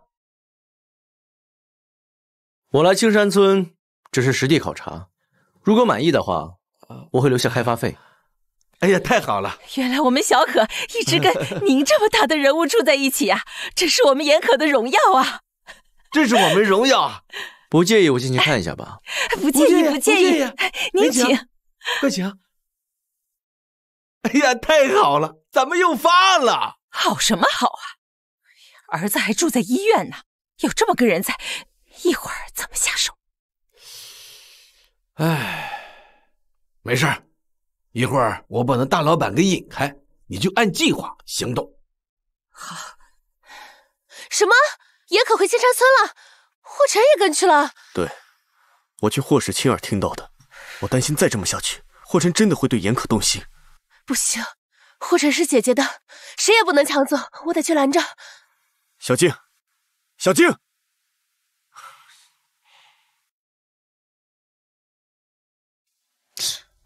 这就是你以前生活的地方？我不记得。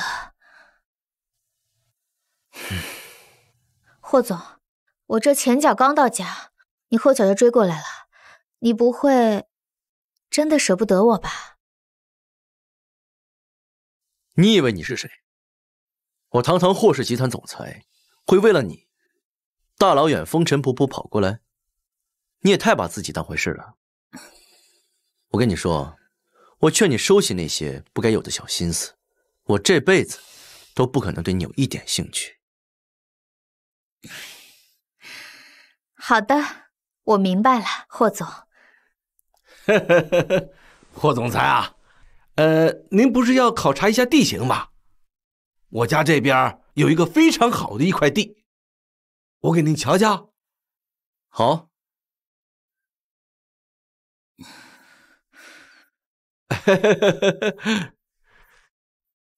自恋狂，谁对你产生兴趣了？妈，小可，爸妈对不住你，为了你弟弟，只能牺牲你了。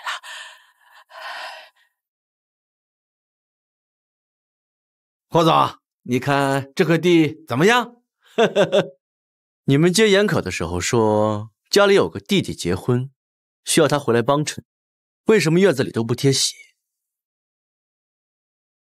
这家里穷嘛，一切从简了。既然一切从简的话，那就没有必要叫他回来帮忙，又为什么偏要让严可回来？她是姐姐啊，当然要回来看看弟弟吧。我听说她嫁给李三木1年多，你们一次都没有看过她，为什么偏偏这个时候找她回来？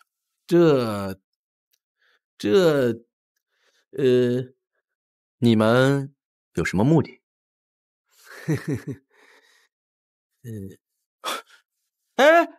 你干嘛去？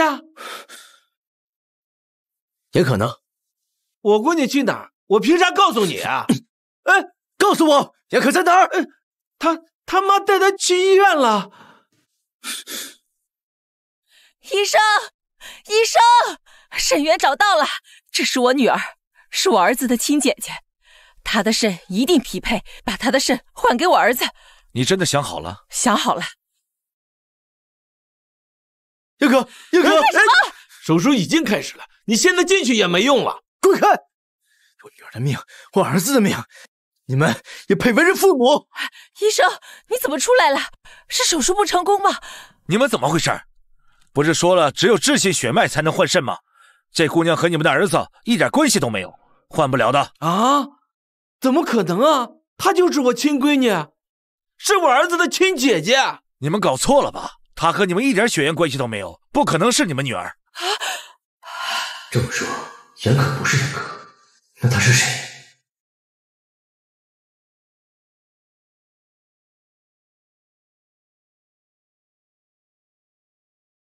霍晨，我这是怎么了？别说话，你现在需要好好休息。霍晨，你放开这个女人！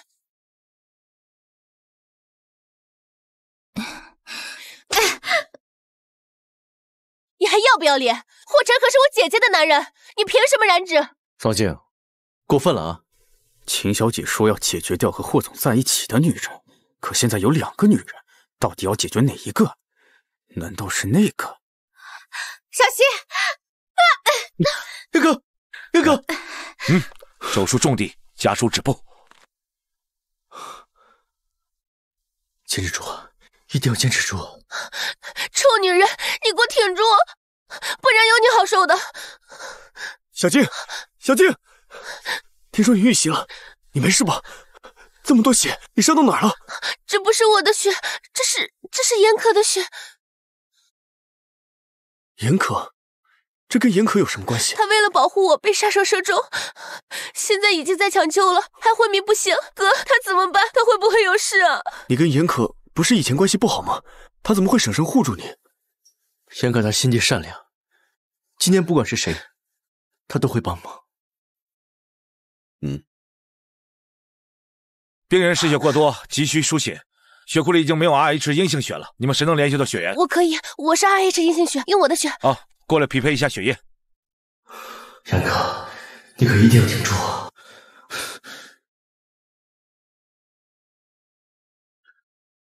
杨青，立刻联系一批 RH 阴性血的人来医院，快！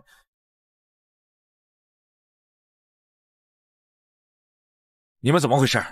直系亲属还来献血，不知道亲属间献血会引发血溶症吗？医生，你的意思是，桑季和严可是亲属关系？是啊，她俩是姐妹，直系亲属。这要是输了血，不等着出事吗？什么意思？我跟严可是姐妹？那……霍总，人找到了，他们是 RH 阴性血的人，快，他们可以说。来，都跟我来。哥，刚才医生什么意思？我跟严可是直系血亲，那是不是就证明严可就是姐姐？可是我跟严可做过 DNA， 当时显示我们没有亲属关系啊。你们搞错了吧？她和你们一点血缘关系都没有，不可能是你们女儿。和悠悠设计的风格那么像。严小姐这气势还颇有夫人的风范。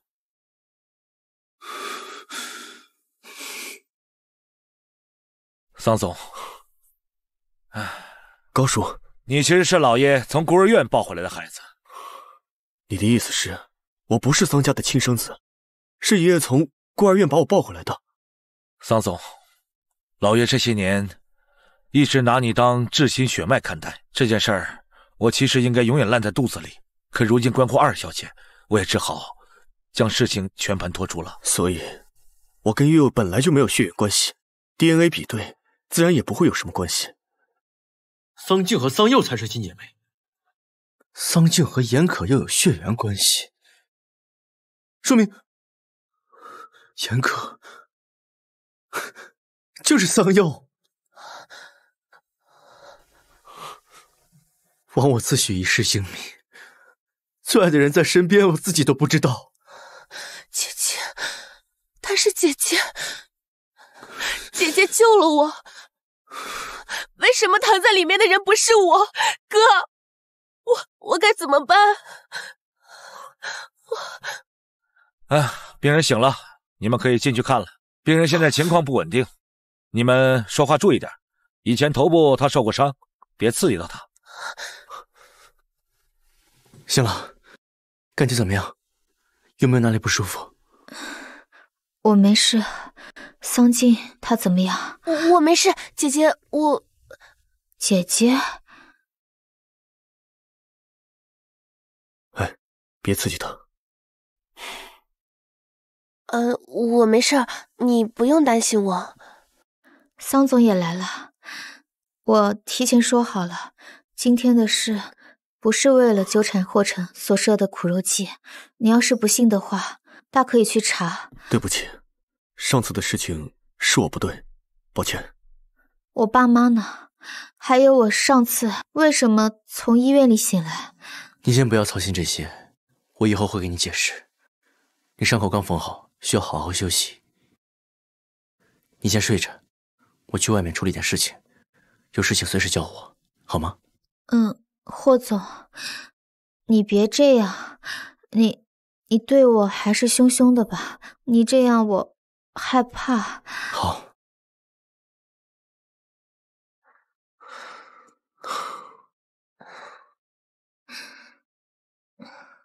他们是怎么了？我不会得什么绝症了吧？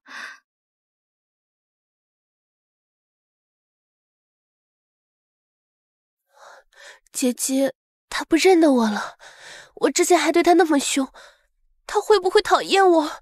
怎么办？哥，我该怎么办？我也不知道。杨青，霍总，人带到了。走，快点！你们想干什么？这是公共场合。哎呀！现在这里是私人场所，这到底怎么回事？你这是要干什么？我们也没得罪你。我倒是想问问你，我霍晨的夫人怎么就沦落到青山村了？什么时候成了你们口中所说的严可？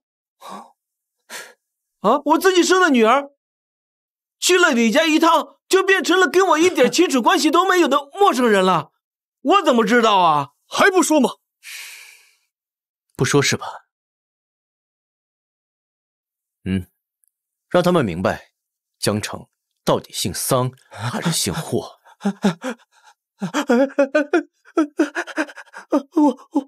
我错了，我都说。这么长时间了，那个人怎么还没动静？该不是失败了吧？哎呀！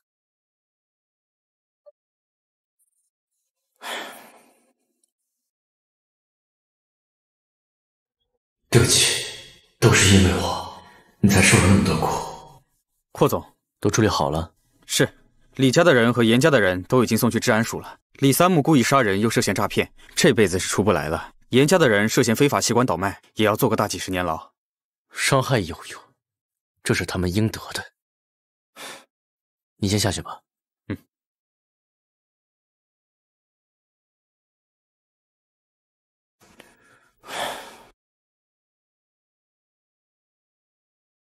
吵醒你了？霍总，你怎么还在这儿？还没回去休息吗？你还在这儿躺着，我怎么回去？霍总，你以后还是不要说这种让人误会的话。你要是再说这些，你会让我觉得你喜欢我。我不能喜欢你吗？霍总，你明明心里有白月光，却又困住其他女人，让她做了他的替身，还跟其他的女人说情话了。我觉得你这种行为很渣。你不喜欢？是，我不喜欢你这种行为。抱歉，这种情况以后不会发生了。霍总，时间不早了，你还是回去休息吧。好，我明天过来看你。他最近是怎么了？霍总，把这里里3层外3层都给我保护好了。悠悠要是出一点事，我唯你们是问。是。霍总，既然您已经知道了桑小姐的身份，为什么不直接告诉桑小姐？她现在受不了刺激，而且我以前做了很多错事，我怕把这件哥哥的后毁掉。好了，袭击悠悠的凶手抓到了吗？抓到了。桑总请您去桑府一趟。陈哥，你怎么也在这儿？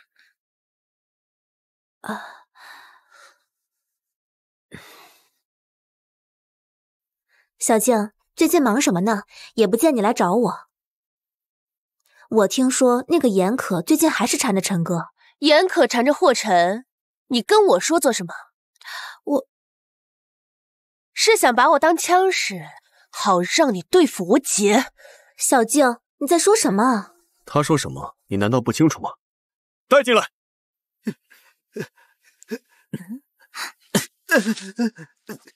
秦小姐，救我！秦小姐，我可都是按你吩咐做的。秦小姐，你胡说八道什么？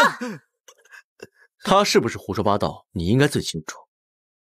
半年前，就是你雇的杀手，在我和悠悠的婚礼上刺杀悠悠。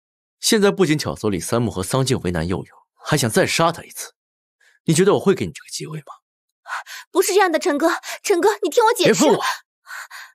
杨青，把他送到治安署，让他这辈子在里面好好反省。不要，陈哥，陈哥，你听我说呀，陈哥，你怎么能这么狠心呢？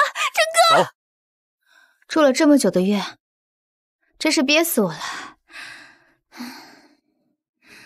桑佑，这一次没有人再松开你的手。